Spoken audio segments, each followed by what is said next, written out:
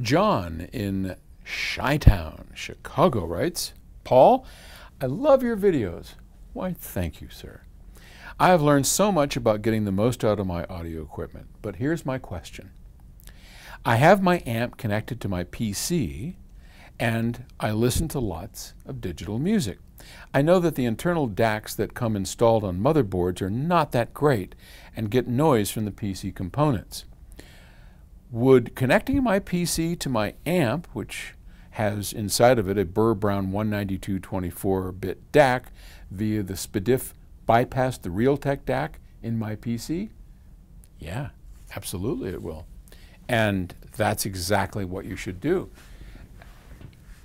We, in our industry, refer to built-in DACs like the ones in your phone and your computer as courtesy DACs. They're kind of like, you know, when we give you a free power cable, we call it a courtesy cable. It's not something we expect you to use, but as a courtesy, we give it to you because the last thing you want to do is get a new piece of equipment and go, oh crap, I forgot to buy a decent power cord. Now I can't even play the thing.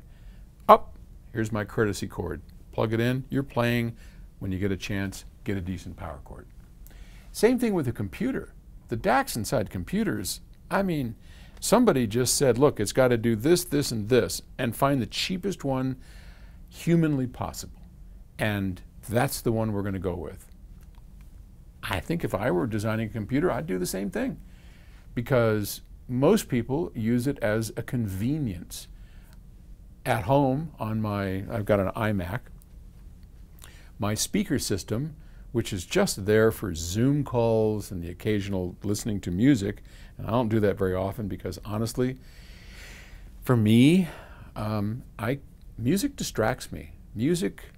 I have to listen to music and enjoy it, or it's got to be in the background and that's fine if I'm reading or not really focusing on something. But if I'm focusing on a task or trying to write something or think, music is a distraction to me. And I know a lot of people that are exactly the opposite. But in any case, that's why I have, my speakers are set up, and I got a nice pair of B&Ws.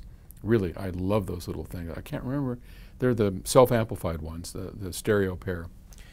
And they plug into the internal DAC on the iMac, which goes in through the little 3.5mm jack.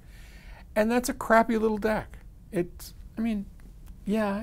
does 192.24, but it's a crappy little DAC. And so you are much better off getting a decent sounding DAC, something you trust, using the SPDIF, which is the digital output, to feed it, because that bypasses the internal DAC on your computer.